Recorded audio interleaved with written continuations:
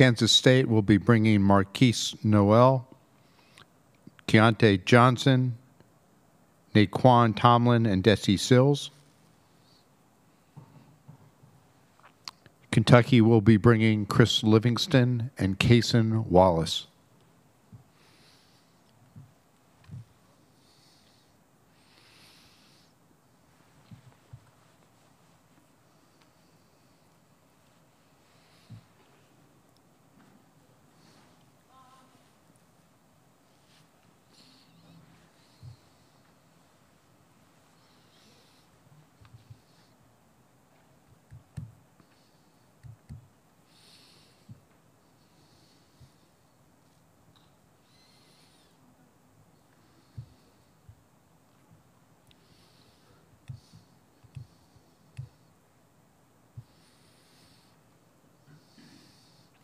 Okay, Kansas State is on their way, and they'll be bringing Marquise Noel, Keontae Johnson, Naquan Tomlin, and Desi Sills.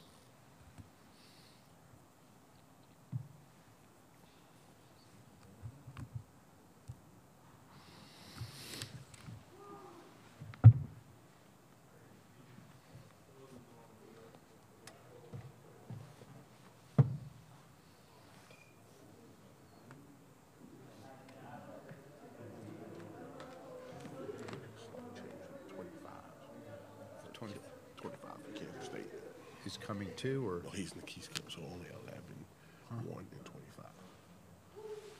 So Johnson. 11, 1, and 25 is coming? Yep. So not the others? No, they're in the trailer.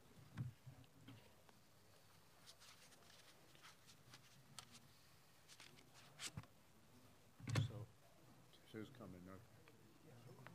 Johnson and Johnson, Tomlin's Noel. not coming? No. Yep, got it. Yep.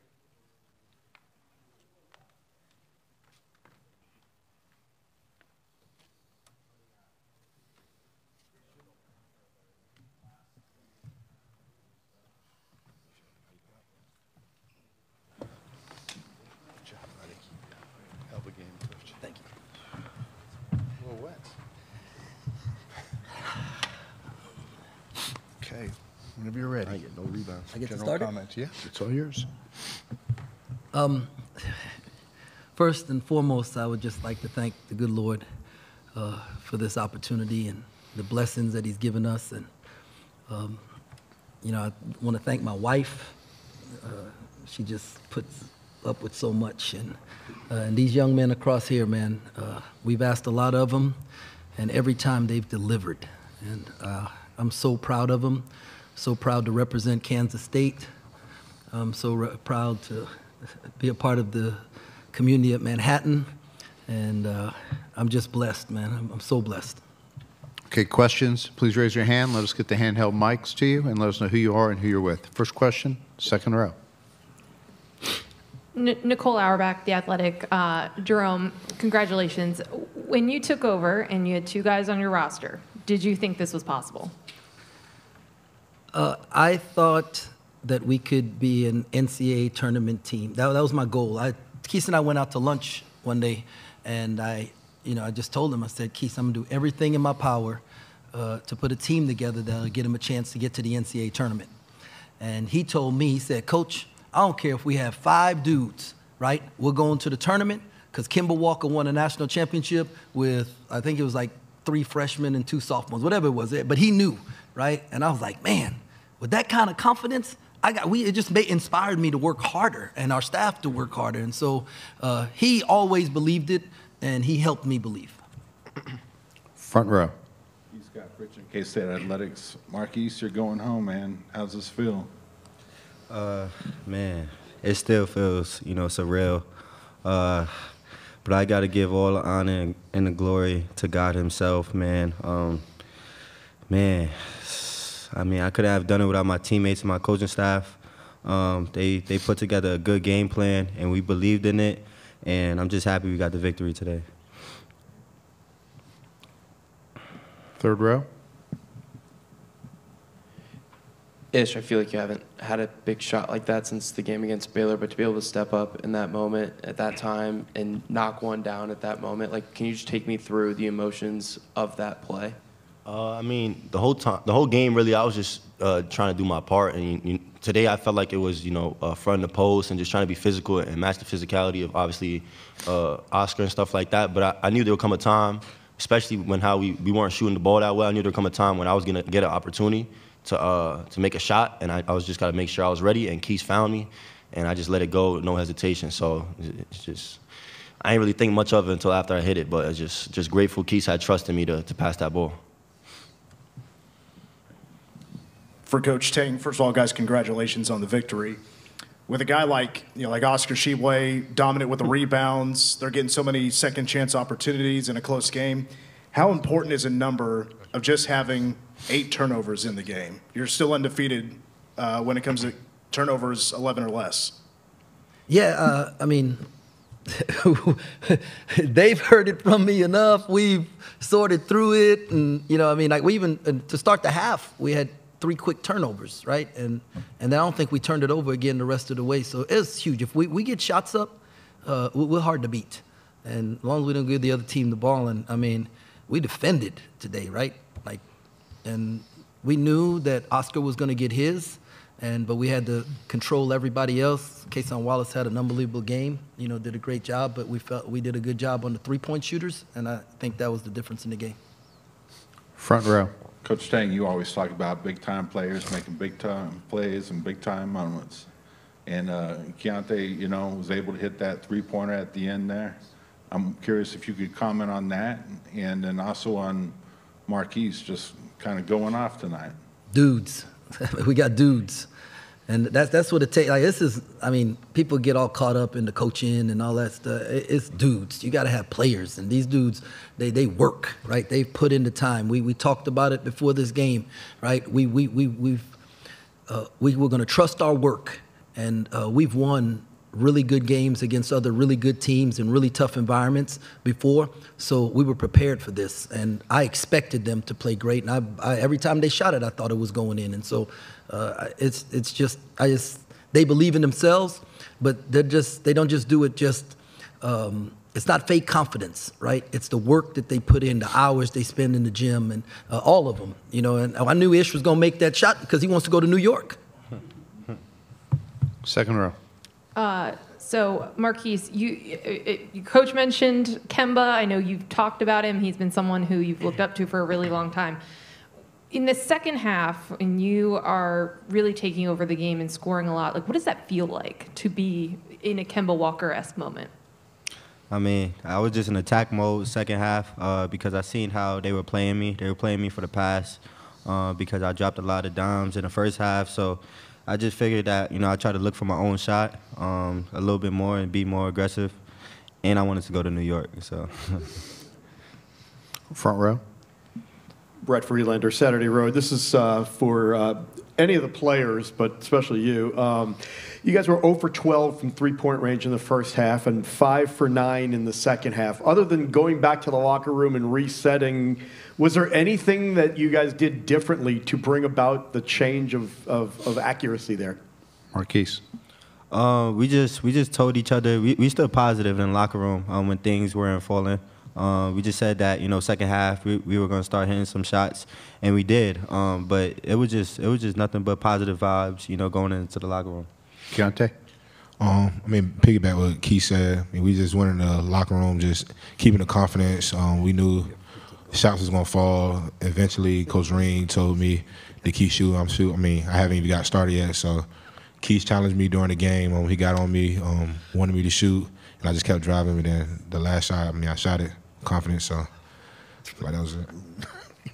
Just to add to what they said, even though the shots weren't falling in the first half, our defense was where it needed to be. And we knew if we kept defending like we were, our shots were going to fall because in the first half we got a lot of really good looks that we were all happy with, and we all got belief in each other, so we knew it was going to fall. Third row in front of me. Coach, after the game, you and Gene Taylor embraced in a pretty large hug. To be able to do this in your first year, go to the Sweet 16 in your first year as a head coach, emotionally, what's it like to share it with someone who brought you here and took a chance on you after so many years of trying to become a head coach? And No, that was really cool. I watched Gene and Coach Kleiman hug after a win. I was watching on TV, and they had like this hug, and you could tell like there was this love and appreciation for each other with the hug. And I was like, man, I'm gonna get a hug like that. I'm gonna get a hug like that because I absolutely love him, and I can't tell you like how much I appreciated like him taking a chance on me, you know. And yeah, words can't express it, man. But I wanted one of those hugs, and I'm thankful that I get to live life with this man. Back right. Ish, Josh Graham, WSJS. If memory serves, your last game at Wake in this building, you were beaten at the buzzer. At the end, you were kind of standing at midcourt, a bit emotional. I saw you hug Randolph Childress as well. What were you feeling as you were going through that line of fans, and it ended with Coach Chill there? I mean, it's just a flood of happiness and emotions because, you know, it took a lot for all of us to get here, from being picked last to all the workouts in the summer. And for me to have that moment, it meant a lot because, you know, you never know when you have another opportunity like this. And for me to be able to play my role for this team and help us accomplish our goals, was just so much emotion that I couldn't contain other than crying. Second row. Jerome, on that inbounds play in the final minute when a bunch of guys were on the line, like, can you walk us through that? No, because then the other team will know next time we have to use it. But actually, it came from Baylor, right? Yeah, but we like stole it from somebody else, and so yeah. But yes, yeah, we have our own name. We actually call it Mahomes for Patrick Mahomes, the quarterback for the Super Bowl champion Kansas City Chiefs. You know, that's probably left aisle. Mike DeCourse here from the Sporting News. This is from Marquise. I wanted to ask you, when you were sort of hustling around last summer trying to, you know, or last spring, I guess, trying to keep the team together, trying to be an agent for, you know, not maybe the wrong word, a facilitator for your new coach. I wanted to ask you whether you thought this was possible, just a good season. Did you have bigger dreams than this even? I mean, I did have, you know, faith in that this team will be able to go to March Madness and do some special things. But I got to give a lot of credit to our athletic director, Gene Taylor, for, you know, trusting in Coach Tang, trusting in, you know, the text message I sent him. And, you know, I got to give a lot of credit to Coach Tang for establishing this coaching staff that we have now. Everybody, you know, plays a tremendous role, you know, in the locker room, and that's the reason why we winning. So, I mean, I have faith, you know, that if I get at least 5 players, I don't care who it is, that, you know, we was gonna make it to March and we'll do something special. Middle of the room. David Hale with ESPN. Marquise, you mentioned Kemba, and there's so many great stories of March Madness where guys who are very good become legendary. Has it dawned on you that you're like the 5'8" guy who just knocked off Kentucky and is going home to Madison Square Garden in New York, and like what that story means on the bigger stage of things? It hasn't hit me just yet, and I kind of don't want it to, because I don't want to lose that hunger that I play with and that passion I play with. But you know, this is about my team. I mean, we accomplished this. I didn't accomplish this by myself. Everybody, you know, played huge for us. The coaching staff did great. You know, I'm just proud of everybody, you know, in the locker room and behind the scenes. Second row to our right. Mitch Fortner came in radio for Marquise Noel. There was one time you shot over Shibwe. There was another time you kind of scored through him going to the glass. Can you take me through those couple of plays? And because from my vantage point, it was pretty nuts to see those plays. Like I said, I felt like I could get downhill versus them because of the way Shibwe plays pick and roll defense. But I don't think we mentioned how good Kentucky really was today. You know, just offensive rebounding, getting second chance points. I mean, Shibwe, you know, had a double-double. You know, Kaysen played good. So, you know, they put up a fight, you know, and it was a 40-minute battle, but we just ran to the fight. And, you know, we were the most toughest team out there. Last question, front row. Keontae, you had talked yesterday about goals with this team. I'm just curious how it feels to be one step closer. I mean, it's really a blessing just being out here. I got emotional with my dad. Just everything I've been through. I always lost in the second round, so I finally just got past that and made it to the Sweet 16. And just grateful for having the right guys around me. Keith challenged me during the game, and just Ish knocking down the big three. I mean, it's just show how much we love each other and just how much freedom we have and confidence we have in each other. Okay, thanks, guys. Good luck next week. Appreciate it. Thank you. 8th Avenue, 34th Street. Yes, Randolph was out there. So yeah, I see. Let me go say something about it. Only the best, Coach. It was great working with you guys. Yep.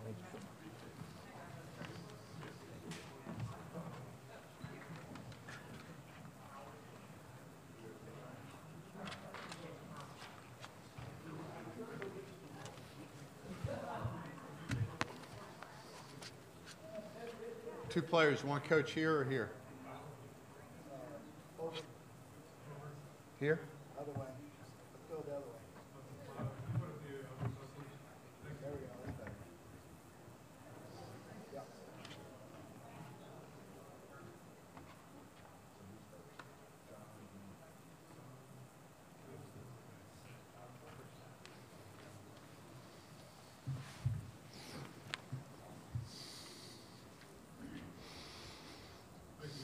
Yep.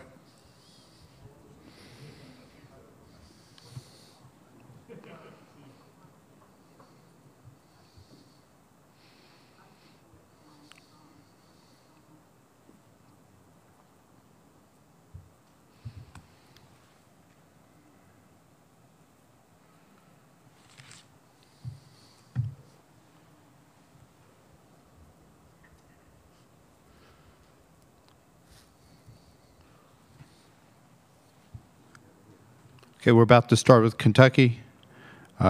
Coach Kason Wallace and Chris Livingston.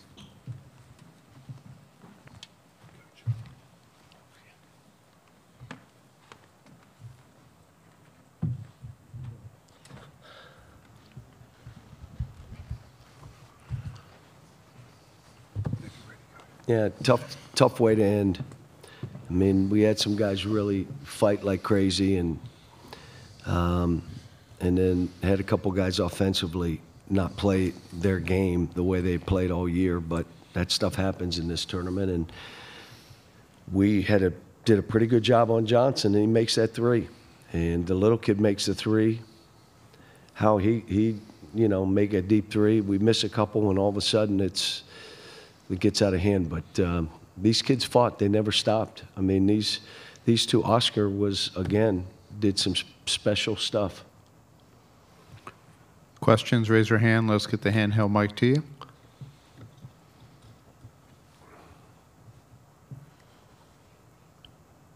Any questions? Up front row. Brett Friedlander, Saturday Road coach, and then the players can answer it as well. You did a really good job defensively on them on three-pointers in the first half. I believe they were 0 for 12. They were 5 for 9 in the second half. Was it a matter of them doing something different to get better looks, or was there something else that played into it? Who was shooting? We did the guys. I told them at halftime. There's the guys that we wanted to shoot the ball shot the ball. We got to keep playing those other couple guys. The second thing is we had 11 turnovers at halftime, and I said you did the same thing to Providence, and that's why they had breakout layups. If you held those breakout layups and we finished the half a little bit better, it's a different story. We only had 5 turnovers in the second half. So there were things we did. But you can't go 0 for 20 or 1 for 20. You can in these games. And then we get it and say how, and, you look at the shots and say, oh, my gosh, But I don't, like I told them after the game, what this team had been through individually as a group, how they stayed together, they loved each other. They covered for each other. They were there for each other, and they worked their butts off for us as a staff and me as a head coach and each other.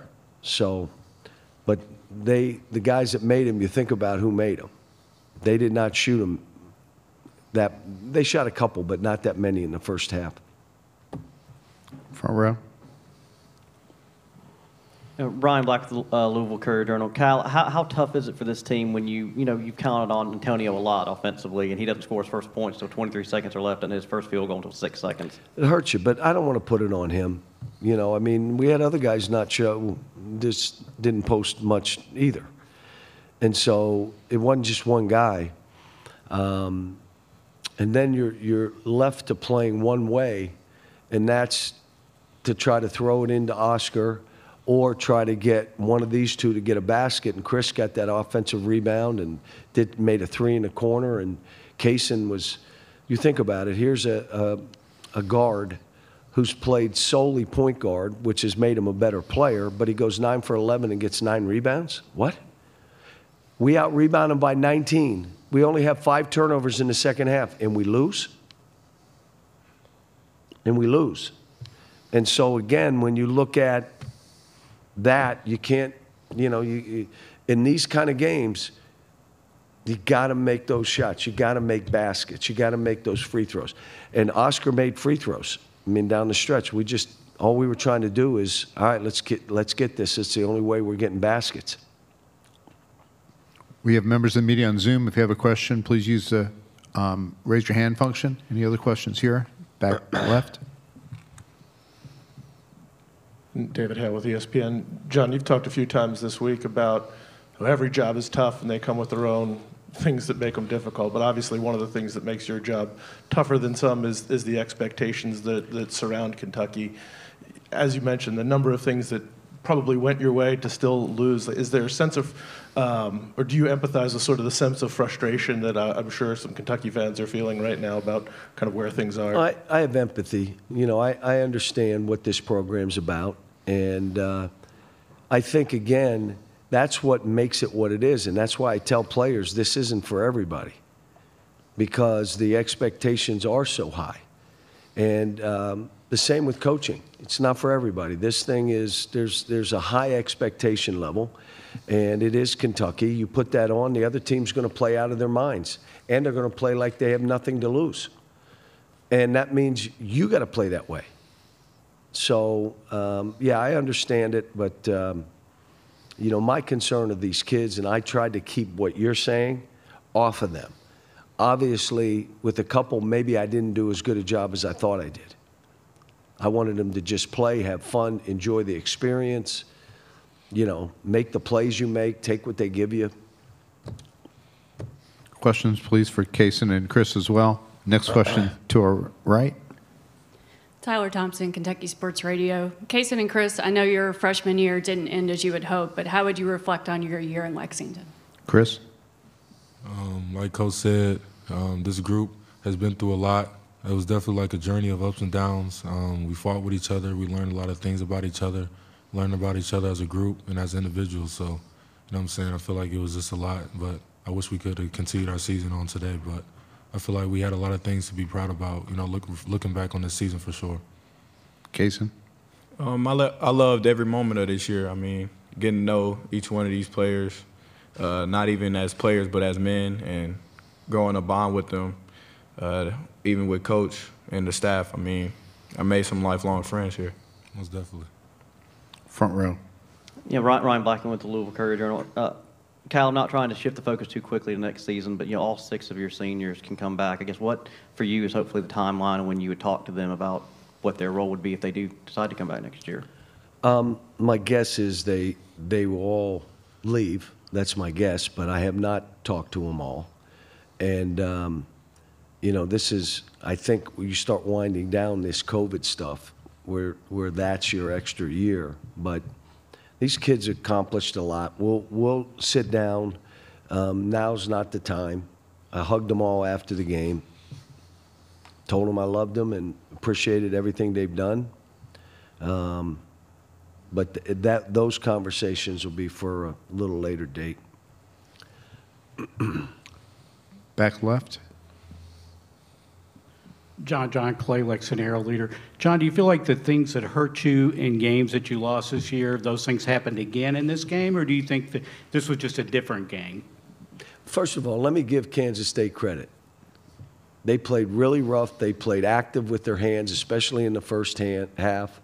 And they made basketball plays at the end that we did not make. So give them credit. But yes, this is what happened in certain games. And, you know, you turn around and you're like, guys, you don't have to make them all. You just can't miss them all. And we've had games like that. And it's, you know, you just hope in the NCAA tournament you can go on a run. And I thought after the first game where we fought, and we didn't shoot it great, but I thought that was a good sign. And talking to friends of mine, they're like, you're due for a big shooting night. You guys are due. And, you know, I was trying to, as these two know, trying to build up Antonio for 2 days. Just, you're going to have a great game. You're going to shoot it. And then throughout the game, we just kept telling him what? Keep shooting. Shoot it, you know? And just wasn't that day for him. And it wasn't his fault. I mean, we had other guys not make any shots either. And so, you know, that happens in this sport. But yes, those, again, you out-rebound them. You have 5 turns in the second half. These two play the way they do. Oscar plays the way they do. You needed one more guy to play and go get baskets and play with that swagger that you have to play with in this tournament. Any other questions? Back. Aaron Gershon, Cats, Boston, Lexington. John, with about a minute left in the half, you pulled Oscar and a few other guys. I was wondering, did you consider calling a timeout Yes, after Noel? Yes, I did, and I should have. And I told him at halftime I should have. But we came out the second half and got up, so it didn't hurt us. But yes, that to get them back in. I didn't want Oscar to get a second foul. That's why I took him out. And then they were shooting. Yeah, I told them I should have called a timeout right then. They come down, we throw it away, and they make that shot. But again, we got up, we had our chances, and that wasn't what it was. And I told them, just make it up for me. And they did. Came out in the second half, and they played well. Okay, Coach, guys, thanks. Congratulations on a great year. Thank you. Thank you. Thank you.